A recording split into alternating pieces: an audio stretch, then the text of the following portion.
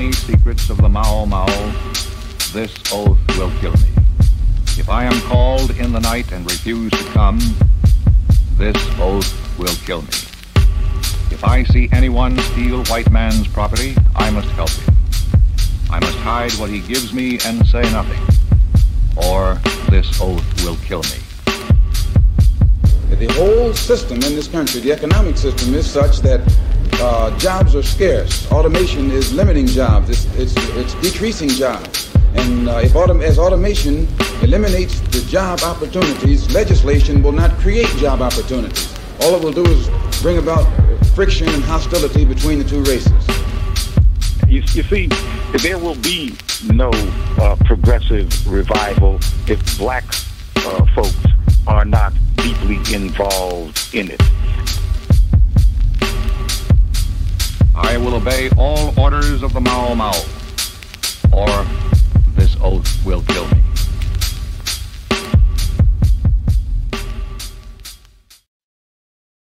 Good evening, everyone, and welcome to another episode of the Mau Mau Hour with your host, the Pascal Robert.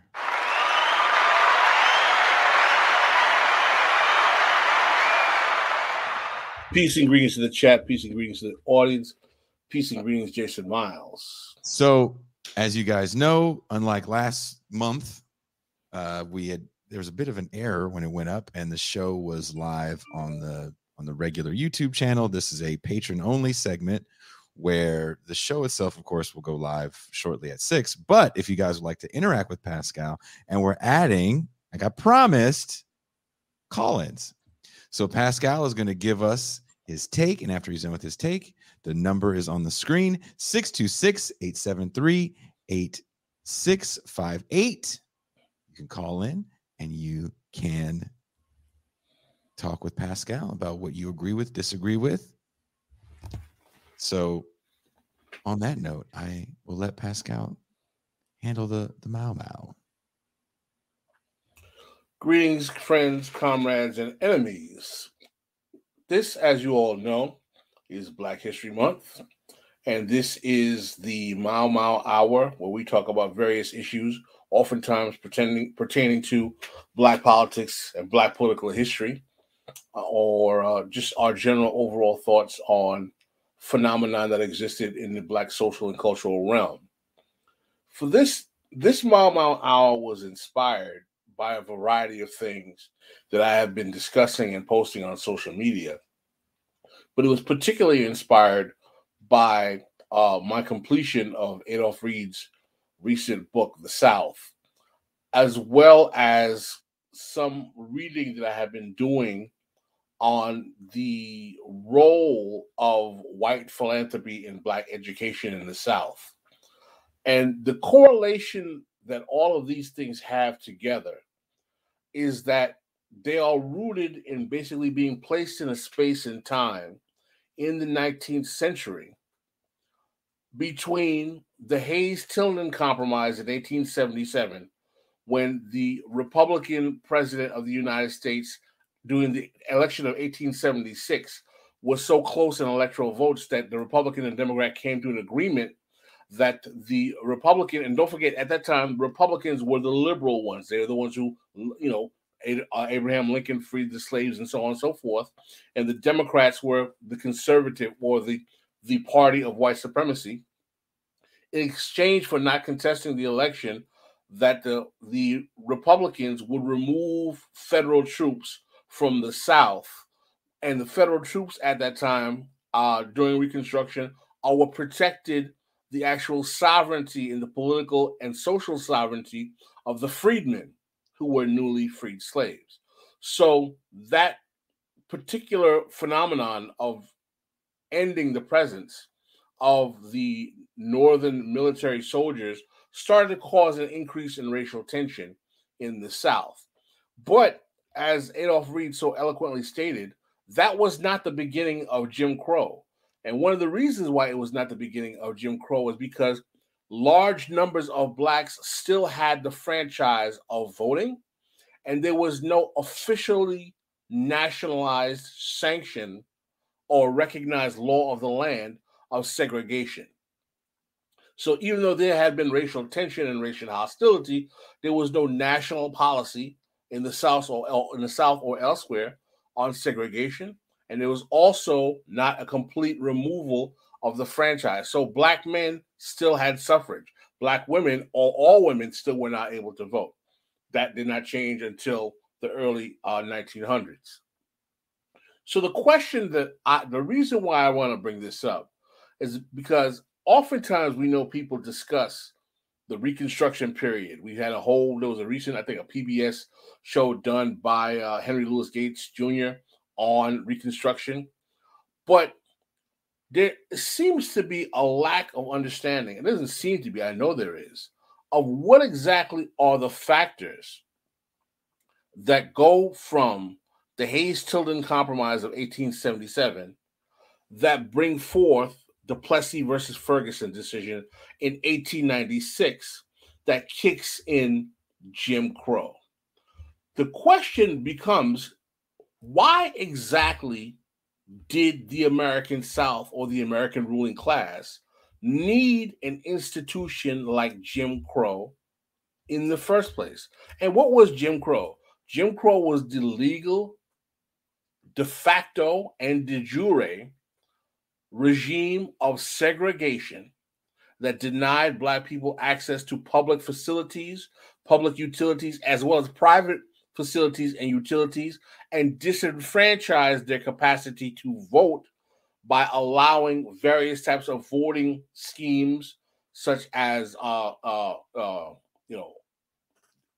literacy tests, fees, and things of that nature, to infringe upon their franchise to vote and participate. So the question becomes, why exactly, after the Hayes-Tilden Compromise of 1877, does it become necessary for the Supreme Court to commence this regime called Jim Crow that perpetuates and continues starting up until the 1954 Plessy versus Ferguson decision, but really doesn't get dismantled until the legislation of the 1960s, starting with the Civil Rights Act of 1964, the Voting Rights Act of 1965, the Fair Housing Act of, I believe, 1967 or 68, and all of those other legislations that are required to desegregate public and private accommodations for Black people.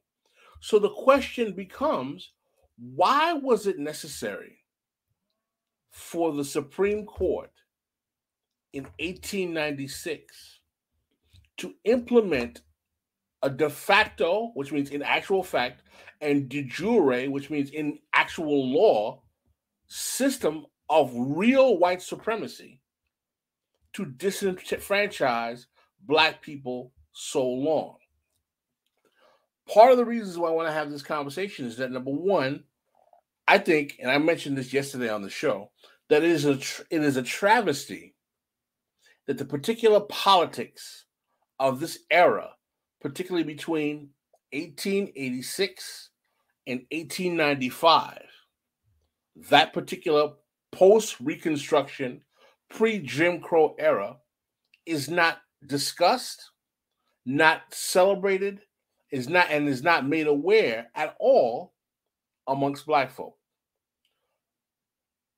Second of all, I want to have this conversation because I find there is a persistent trend amongst not only some of our comrades on the left, but some of our not comrades, but some of Black nationalist types, or even some who consider themselves race first types, who find it very, very necessary to make it seem like the possibility of interracial or cross-racial coalitions between Black and white people to challenge Black oppression is an impossibility because, quote-unquote, white people will always betray us, they've always betrayed us, et cetera, so on and so forth, or white people are too racist, or we don't have white people that are good enough to do that.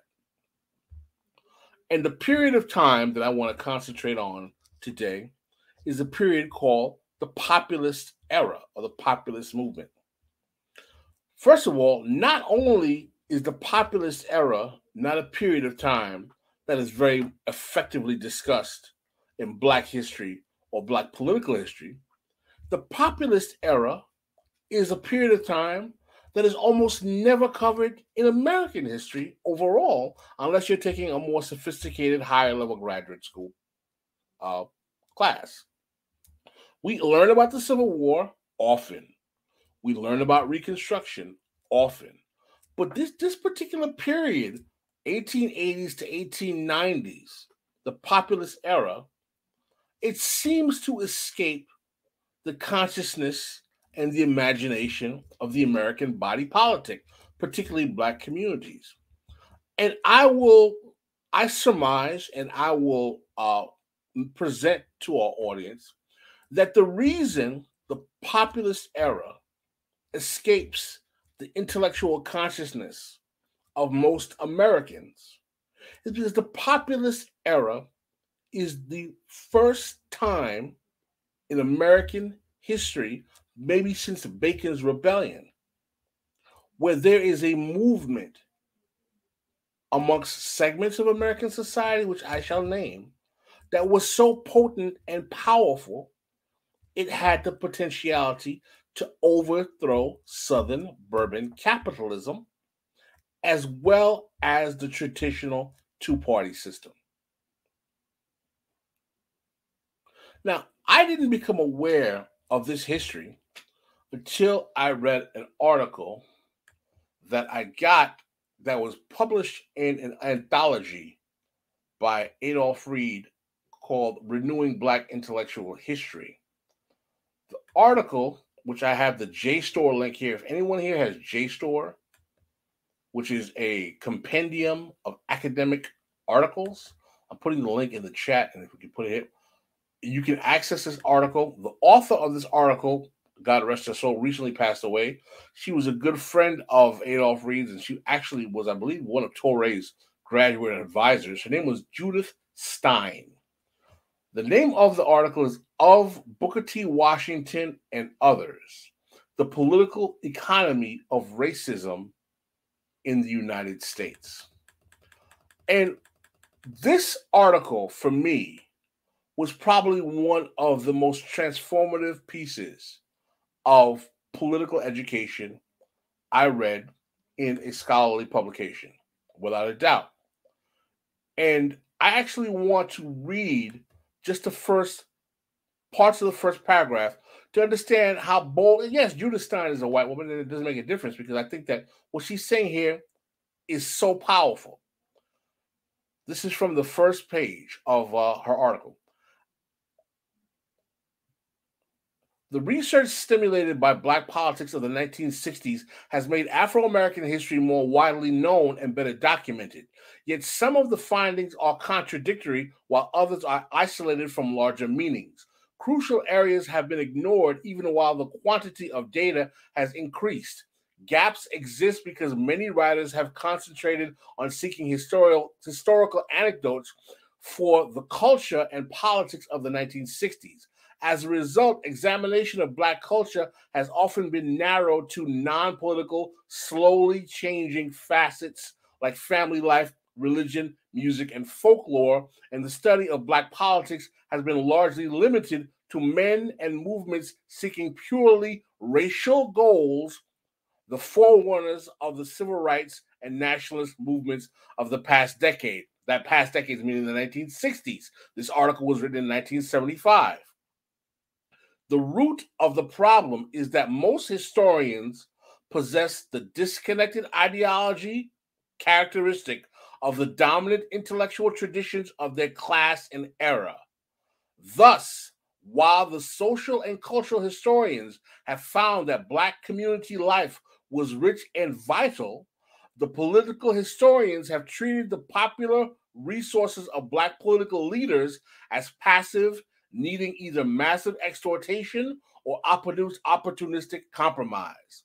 These contradictions and others coexist because analysis are frequently limited to one oversimplified explanation.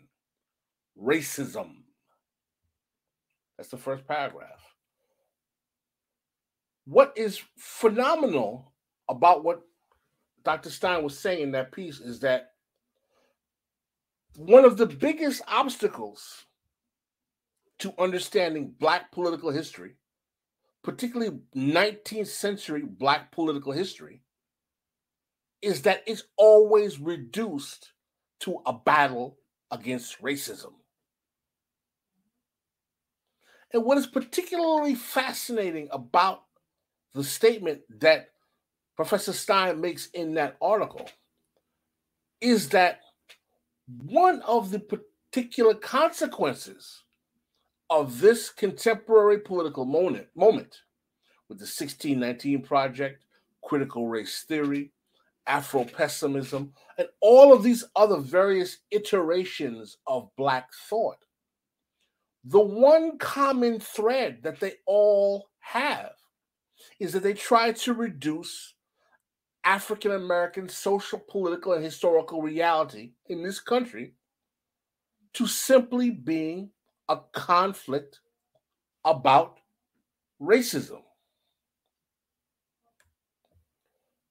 So what Judith Stein is saying is that when you reduce analysis of Black political life to simply being a conflict about racism, it diminishes your ability to understand that there are multiple of other factors that negotiate the realities that Black people are challenging. And not only that, one of the most important things that it neglects is that one of the things that Black people have a history of challenging in the United States is capitalism.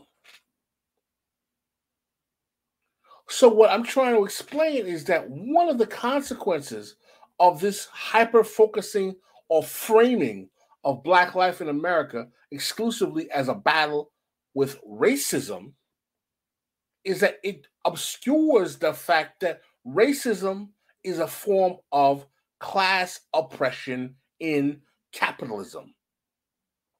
In other words, the presence of Black people in America has a particular utility to capitalism in America.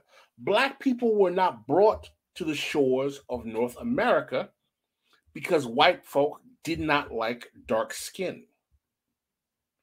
Black people were brought to the shores of North America because white people wanted to extract profit revenue from free Black labor.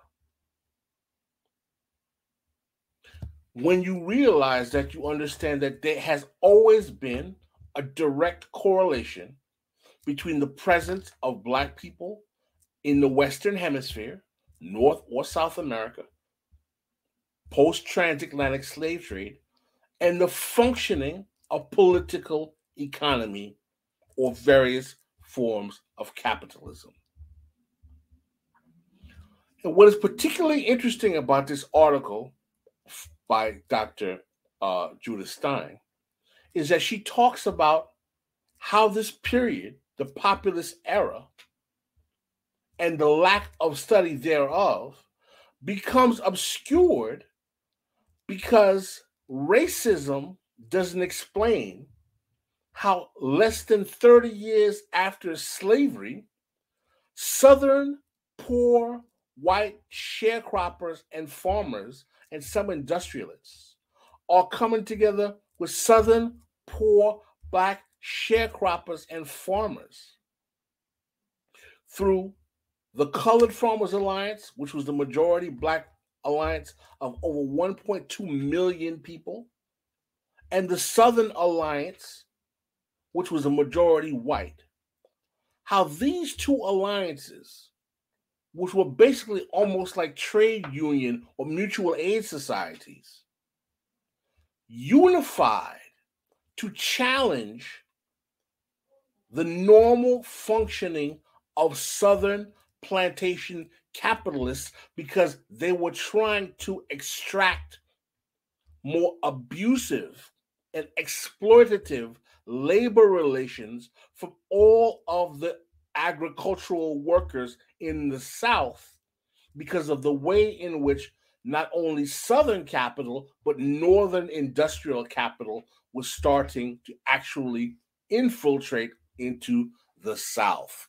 This is from a piece that I wrote called The Historical Failure of Black Leadership. You can find it in the Huffington Post or even Black Agenda Report. The Colored Farmers Alliance.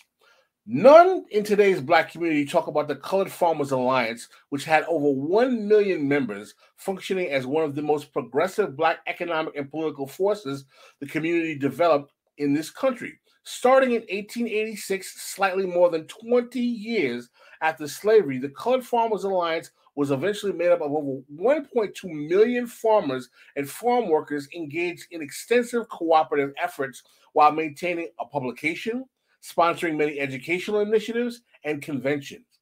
As mentioned by history professor Judith Stein in her piece included in the anthology Renewing Black Intellectual History entitled Of Booker T. Washington and Others, The Political Economy of Racism in the United States. The Colored Farmers Alliance, through sub-alliances, was simultaneously fraternal organizations which helped sick and disabled members and provide advice on farming, raising families, and other problems of interest to rural people. They also taught the order's principles of political economy. Quickly expanding its activities, the Alabama Colored Farmers Alliance created a marketing exchange in Mobile, united against the contested mills to obtain higher prices for seed, and cooperated with the Southern Alliance made up of whites in other areas affecting farmers. These were former slaves barely a generation removed from shackles. The Colored Farmers Alliance started to work extensively with the Southern Alliance made up of whites, and the two organizations confederated in 1890. Furthermore, the two organizations cooperated on many initiatives to protect farmers from economic exploitation by larger Southern institutions. Moreover, the two organizations fused their activity into the populist movement and populist party that rose in the South during the time. The interracial cooperation within such a short period after slavery mobilized Black and white farm workers into a powerful force threatening the Southern establishment and the political order benefiting elites. Why is it that no one talks about this history? We talk about the Garvey movement and its hundreds of thousands of members. We talk about the civil rights movement that barely might have had 500,000, not even 100,000 people participate. This was an organization of over 1.2 million Black people started less than 25, 30 years after slavery that was so dynamic that they had their own educational, farming, publication, family instruction systems, healthcare advisory systems that was challenging capital in the South, working in alliance with the white people, and not only were they challenging capital in the capitalism in the South, but literally fused with white Southerners, who I'm sure were racist, to come together and actually create a third-party fusion between the Republican Party and the Populist Party to challenge the political establishment. Why is it that in the face of an institution like this, we are always presented this notion that we can't get white folk, we can't trust those white folk, they'll never be willing to help us, blah, blah, blah. Why is it that interracial coalitions are always made to seem impossible in the face of this history, where you have Southern whites who are working with Black people who are both poor and laboring working class to challenge Southern capital?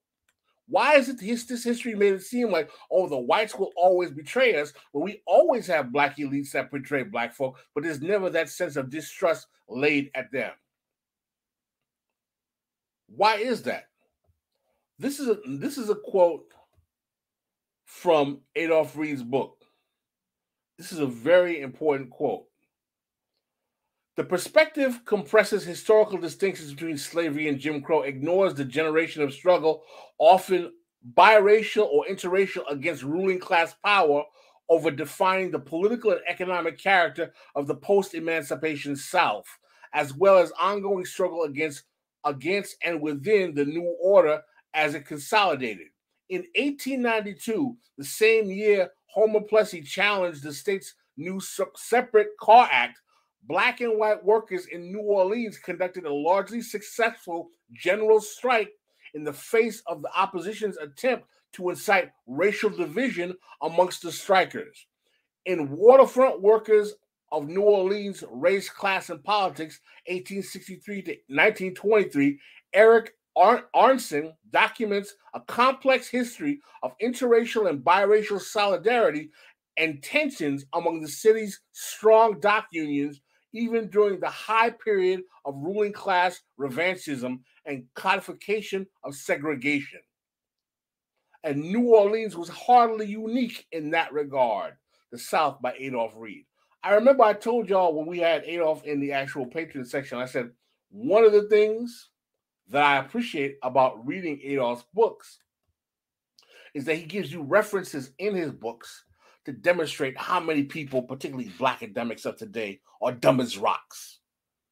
And one of the types of people that I find that these quotes and these citations and these references illustrate are dumb as rocks are those folks who always say things, oh, interracial coalitions can't work. You can't trust the white working class. They're so racist. You think that these white working class today are any more racist than white people who were 25, 30 years after slavery? Who, because they realized that capitalism was basically grounding them to powder, that they had to at least work with black folk? Now, do you think it was Shangri-La? You don't think there was racism? You don't think they were people who were betraying each other? Of course they were. People are working for their political interests. This isn't a freaking Candyland movie.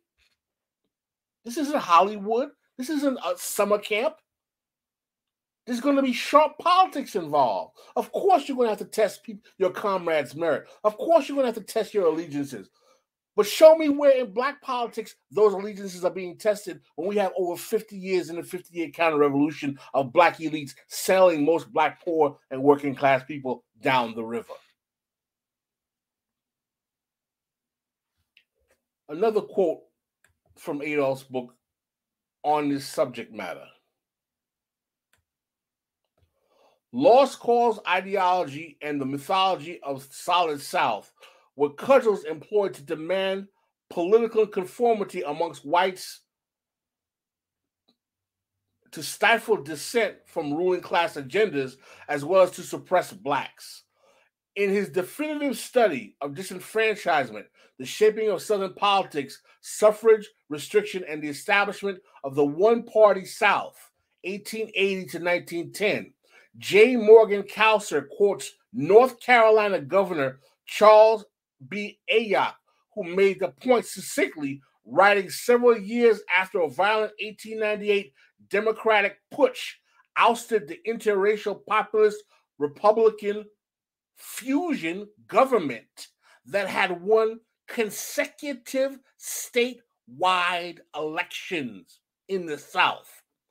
The Democratic Party is alone sufficient. We need a united people. We need a combined effort of every North Carolinian. We need the strength which comes from one believing alike. Segregation was enforced on whites as well as blacks. That quote is telling you that there was a coalition of the populists who were white and black Republicans to create a third-party fusion party that were literally taking over political positions in North Carolina in the South after Reconstruction was betrayed by Hayes Tilden, threatening the two-party duopoly. Yet none of this history is discussed during Black History Month. The populist movement, the Colored Farmers of Alliance, the Knights of Labor that had over 60,000 blacks working in the Knights of Labor. I got a couple of books here on the populist movement and the Knights of Labor, and I'm asking myself, why are we selling ourselves this bill of goods? Oh, y'all can't work for white people? Are there going to be betrayals? Of course. When are they not betrayals in politics? There's not a single time that there has been an advance made in the condition of black people in this country that did not require cross-racial coalitions. Show me one time. not to emancipate slavery. Abolitions, not during the civil rights movement. And then we have fools who will say, oh, this is integrationist. This is not about integrationism. This is about the fact that when you realize that up until 1965, over 65% of Black people were sharecroppers or domestic workers, and that in 1959, 55% of Black people lived below the poverty line. If you think Jim Crow was so great that you want to romance it and go back to those good old days, why don't you do that when you know you were too young to even recognize what those days were like? There's nothing more comical to me when I meet a Generation Xer or a late baby boomer talking about, oh, he's an integrationist. He's a neo-integrationist. Negro, do you want to go back to Mississippi in 1954? You dumb bastard. Oh, it was integration that messed up Black folk. We had our own businesses and hotel. Read E. Franklin Frazier when he talks about the complete net value of every Black bank in the United States in 1957 did not even have the total value of one small white bank in New York State. Yeah, we buy into these ridiculous, idiotic Black capitalist fantasies about Jim Crow segregation. Talking about it was integration. Integration wasn't the problem. What the problem was is that we're integrating into neoliberalism. I'm reading a great book right now by Judith Stein. Again, The Pivotal Decade. It's about the 1970s, how the United States traded factories for finance in the 70s. It talks about how the actual economic condition of the 1970s is the precursor of neoliberalism that we have going on into the 21st century.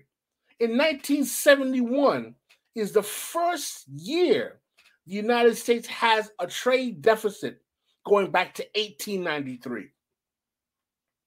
This is the political economy that Black people are integrating into. Capitalism was failing by the time that Black people ended Jim Crow and came into a system that wasn't even going to provide for white people anymore, who were poor and working class.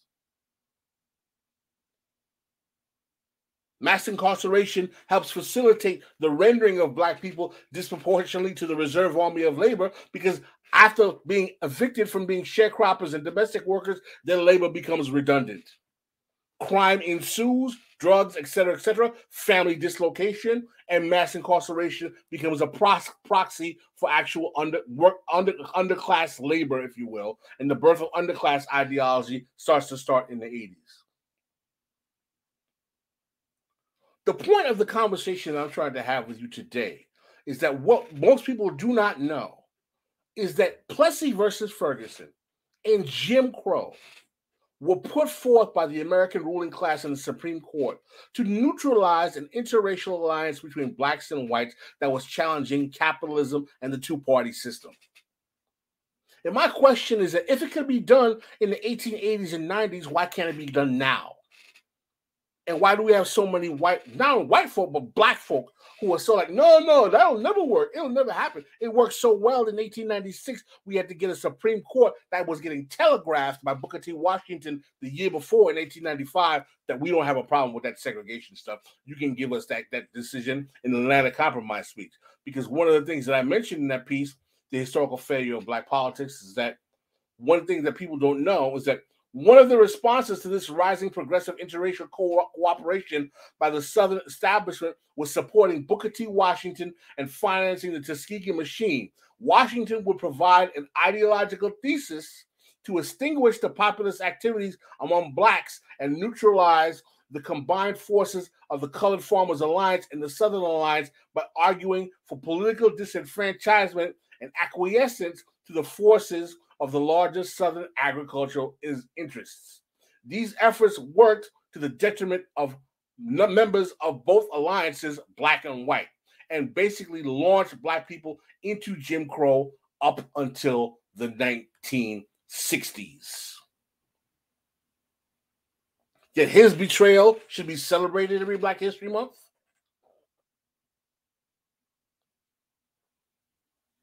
So that basically was what I wanted to let you know as to why we had Jim Crow and why it was necessary and why the ruling class set that decision down. And when we talk about black politics now, and we hear all of these folks talking about we need to go it alone, 13% of the population in a country that's almost 60% white, go it alone. When has that ever worked in terms of actually transforming ruling class change? Let me know. I wish people would stop racial navel gazing and fart sniffing and thinking they're super black, ultra black, radical like it's 1972 when most of these Negroes weren't even born in 1972.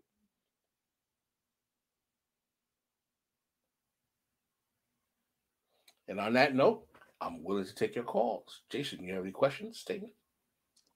Well, are you calm now? I was calm the whole time.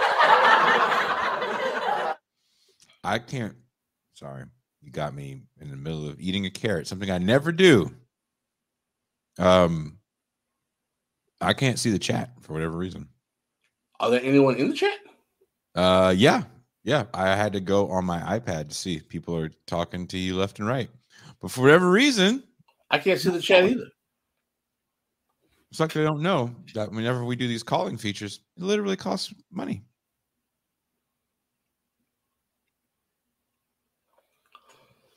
Oh, we have a call. Let's get it through. Hello? Caller, what is your name and where you're calling from? Can you hear us? Hello? Are they there? Hello. Let's try to push this next one through. Hello. Can you guys hear me? Yes, we can. Is this Hello, Shirley? can you hear me? Yes. Can you hear us? Yes, this is Shirley. How are you? Good. Hey, what's up, Shirley? Yes. Hey, Pascal. What's going on? Did I lose Jason? What happened? It's a weird night tonight. The question stopped. Oh, cooperation. But I'm sure it has a point, but that's a lot for me to take in right now. Can you repeat that real quick, Shirley? We missed some of that. That was my fault.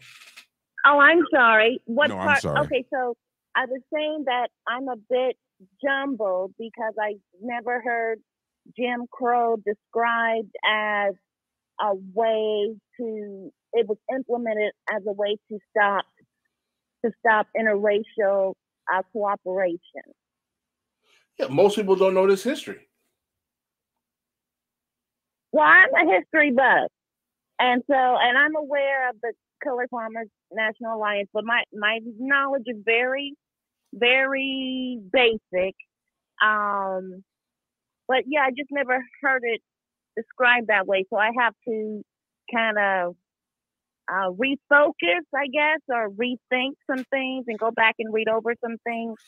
But I did want to ask you this question, Pascal. Yes. And I put it in the chat.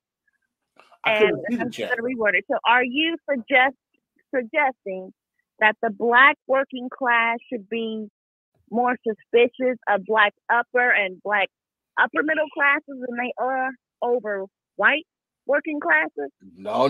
That's a straw man. I didn't say that. I didn't say that at all. I'm saying trust no one. I'm asking. What I'm saying is that trust no one unless they demonstrate that they have your political and material interests at heart. And my position is that I don't believe that poor and working class black people should have any more trust or sense of allegiance with elite pro-capitalist blacks, that they should have trust or sense of allegiance with working class whites until they demonstrate that they have fidelity to their economic program, plan, and best interest. Okay, I can see that. I can see there being issues with that because I would think it would be difficult for some black people or many black people to to be, because as an African American, like it's part of our culture to, look up to people who are successful, who obtain a certain level of success in the society, and then to be like untrusting of them because of their wealth would be a bit much for some people to grasp. It's not just their wealth; it's their wealth and politics. I'm not saying hate rich people for being rich. Oh, I agree with that. That's not what I'm saying. Do they listen? Fidel Castro came from a very elite planter class family. That's a fact. Yes, he did. Well, wasn't he like the illegitimate child though? He grew up. He was a lawyer before he even started his politics. He did not come from a poor class. I was a lawyer. Okay. Che Guevara was a doctor, also middle class family. Yeah. What I'm saying is that if these folk demonstrate the capacity to do what the great Amilcar Cabral calls class suicide, in other words, if they have petit bourgeois or bourgeois class standing, but they're willing to neutralize the class interests that exist amongst themselves to ideologically view themselves in line with the proletariat masses of the poor and working class and sacrifice for their political agenda, then that's a good thing, whether they be black, white, or otherwise. Yes. But until they're willing to do that, they should be viewed with skepticism. And Shirley, I wanted to read something to you because, some people might find it skeptical that I'm using a quote-unquote white source for this information in Judith's time, because I know how some of our folks are. This is from a very classic text. I'm sure you probably heard of this book, Shirley. It's called The Betrayal of the Negro by Rayford W. Logan, yes, who is a premier Black historian. He is one of the vanguards of early 20th century Black history. This is from chapter 5 of The Betrayal of the Negro by Rayford W. Logan. The nadir under McKinley. The populist revolt threatened briefly to halt the triumphant march of the South back to the way of life it had mapped out for the freedmen prior to the federal government's attempt to organize its own program of Reconstruction. Distressed white farmers in the South temporarily laid aside their racial animosities and joined Black farmers and workers in order to alleviate their common grievances. But the economic program of the populists floundered on the shoal of free silver, and the racial solidarity concept was overwhelmed by a new tide of demagoguery. Cleveland, meaning Grover Cleveland, the president's second administration, was so beset with the national and international problems of the Panic of 1893, free silver, the populist revolt. This thing was so big, it was challenging the politics of a sitting president, Hawaii, Venezuela, and Cuba, that he had little opportunity to stop the steady deterioration of the Negro's status. Listen to this part. He probably concluded that the Southern question was definitely settled when Booker T. Washington won national acclaim for his Atlanta Compromise speech in September of 1895. In the following year, the United States Supreme Court consolidated the triumph of the former slave states when it sanctioned the doctrine of separate but equal accommodations. Everything you asked me that you didn't know, Rayford Logan is telling you in that book about how Jim Crow comes about pretty much because of this interracial coalition. Well, I'm no fan of Booker T. Washington.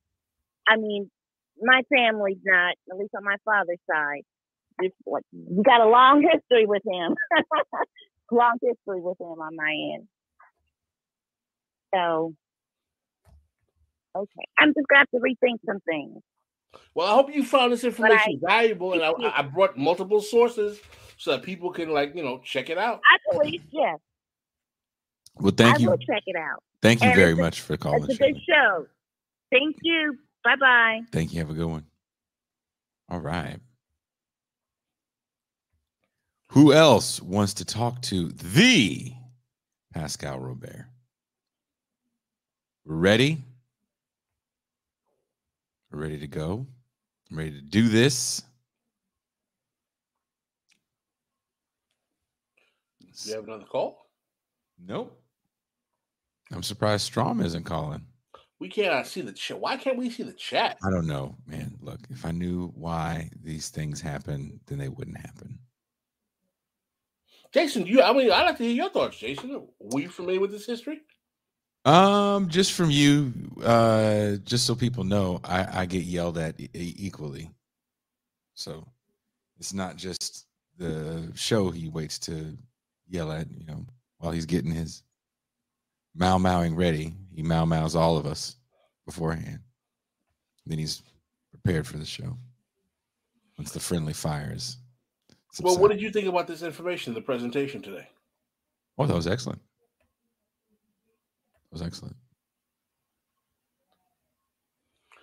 We're going to give people a few more minutes. And then because we can't see the chat, we're just going to have to shut it down. I have to have another device open just to see the chat, to be honest. Oh, Strom said he's going to call. So we got to give Strom some time to call. All right. What did you think about the show yesterday? I loved the show yesterday. I had a good time. What did you think about the Yanis Varoufakis interview? The Yanis Varoufakis interview was baller status. A lot of people liked it. I watched it again. I had friends of mine who said they really enjoyed it. I have a friend of mine who works in finance and economics. She was like, that was pretty impressive. Strom McCallum, whatever comes up. Oh, he just jumped on in.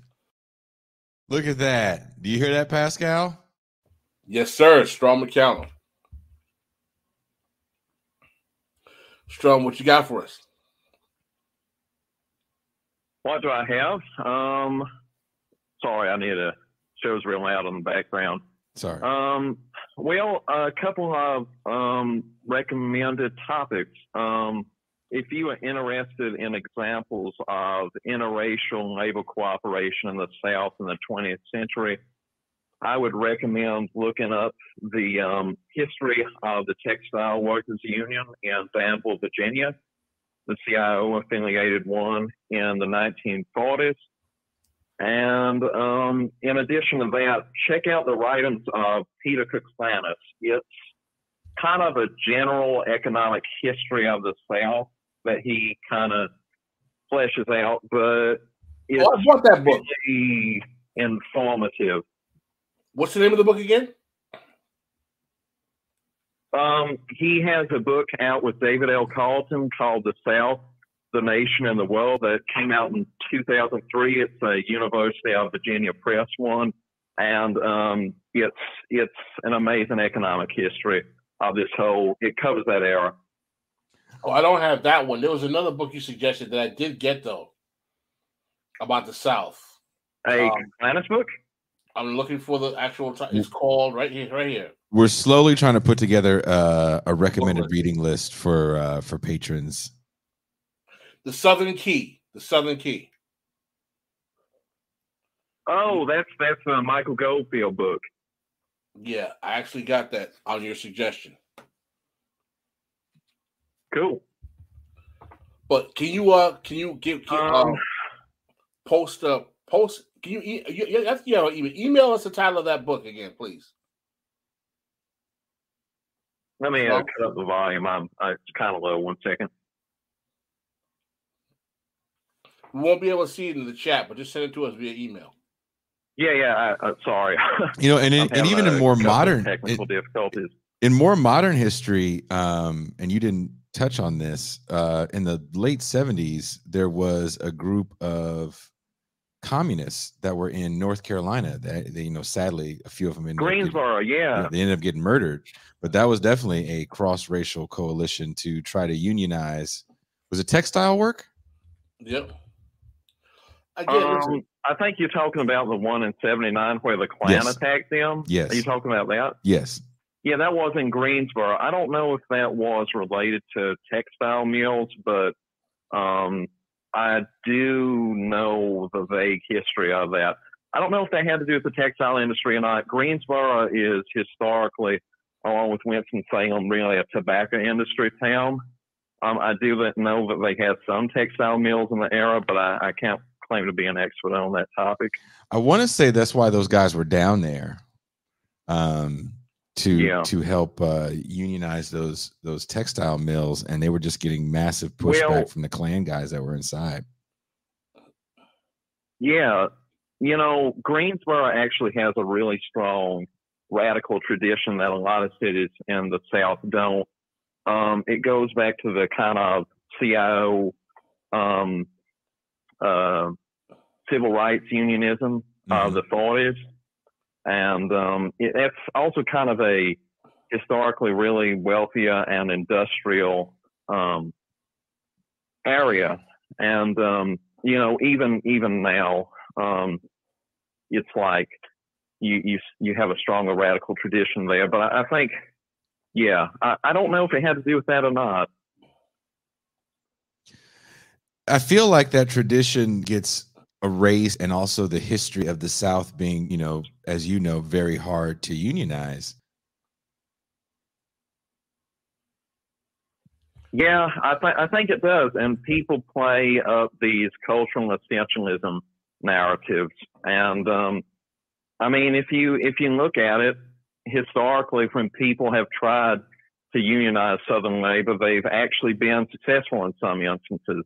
I do think that the racial history is a very powerful cultural hegemonic tool that's been used to stifle the development of radical thought and labor solidarity and stuff. But we've seen glimpses of that barrier, those shackles on human thought being broken. And I don't know, I think that can serve as inspiration for people in the future. But it's, yeah, I think that people need to overcome the idea of people being inherently reactionary, even if they may have a really reactionary history. That's basically all I got to say about that. No people is doomed to be a bulwark of reaction. Nobody's doomed to be a fascist. And socialism is about the emancipation of all of humankind, and it can only be realized through total international proletarian solidarity. And to give up on any one people is to give up on the socialist project. So that's how I see it. Well, I think you knocked it out of the park, if I don't say so myself. Here it comes!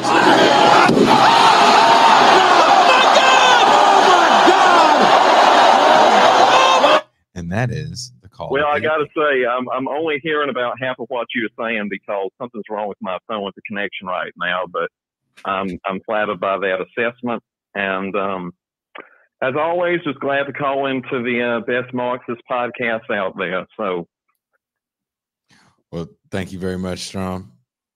Thank you for the flattery, comrade. Absolutely. I won't spend the whole treasury on this call. So I'm going to talk to y'all soon. I appreciate it. Well, it's been about an hour. We have to get this ready for the non-patrons that won't be able to interact with you on the show. The jealous ones. I'd take that back. They might not. You gonna put this up tonight? Yeah, in like 5 minutes. Awesome, man. You excited? I think I had some strong energy on this one. Yes, you're very angry. I don't know what's been making you angry. Maybe did you put something in the chair to make you a little uncomfortable? No, the chair is fine. The chair is its own character at this point. You understand this, right? I understand it has its own skits. All right.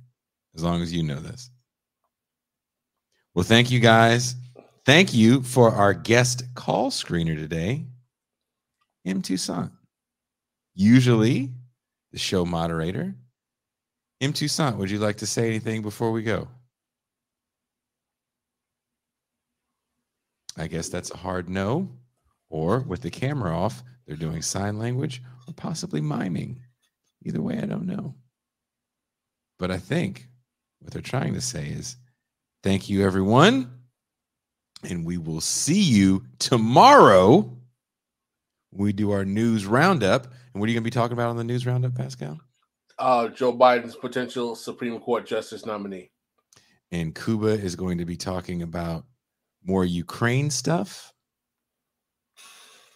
I feel like we've been doing shows every night this week. Yeah.